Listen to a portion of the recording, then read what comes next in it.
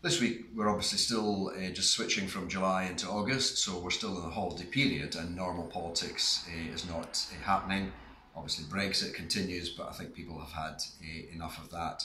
But one or two points I just wanted to mention this week. There's been some good news, some bad news, some mixed news. And good news I think is the report that's just come out from Audit Scotland that the Queensferry crossing, that's the replacement for the Forth Road Bridge, has been a big success, and it has come in under budget. In fact, it's come in well under budget if you go right back to what the initial costs were likely to be. Initially they talked about maybe £2.5 billion, £2,500 million, which is a pretty staggering figure, and in fact the cost has been more like £1.3 billion. So there's certainly been a lot of other work we've been able to do because the bridge came in so much below budget. There were slight delays with the weather and so on, but nothing significant. And I see that the opposition MSPs are talking about the fact that not all the painting had been completed.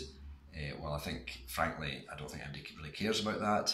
It's such a minor issue that it shows that the project has been such a success, and the opposition MSPs are really struggling to find anything to criticise it about.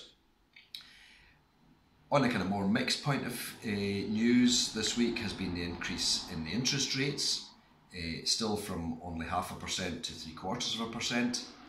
And I suppose I've got mixed feelings about that. If you're borrowing money, you obviously want interest rates to be as low as possible.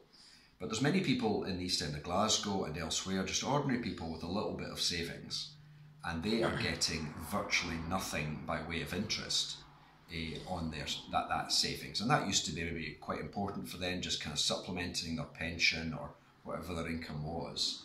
And to be only getting that level of interest is really pretty grim from their point of view. After all, inflation is somewhere 2-3%, and if banks and others are not paying more than that, then effectively it means that if you're saving, your money is getting less and less worth each year. And that actually I feel cannot be right. So far be it from me to ask for higher interest rates, which would really hurt borrowers and people with mortgages and so on. But I do think specifically there needs to be more help for small savers, that they should at least get inflation plus another 1 or 2% on top of that. And then finally, going from good to bad, I think the bad news this week has been the proposal to evict asylum seekers in Glasgow.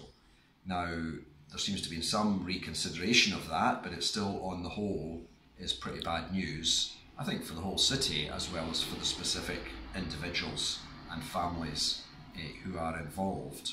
There's been a lot of claims and counterclaims going around, and I do understand some people would say, well, if they don't have the right to be in this country, then surely they shouldn't have the right to housing, and that could be freed up for someone else. But I think the other way to look at that is that many people who then challenge the system and appeal do actually win their cases. And I personally know a number of individuals who are seeking asylum in this country, and it seems to me that they have got very good claims, but sometimes these are just dismissed out of hand by the officials in the Home Office. And we come back to the point in the end that Scotland does not have enough people. If we want to grow our economy, if we want to have more buildings, more roads, better public services, more taxation, all of these good things, then we need more people.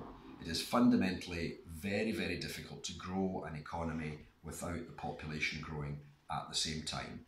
And many other countries, including England for that matter, have a growing population, and that makes it easier for them to grow their economy and have better lifestyle, better services and so on.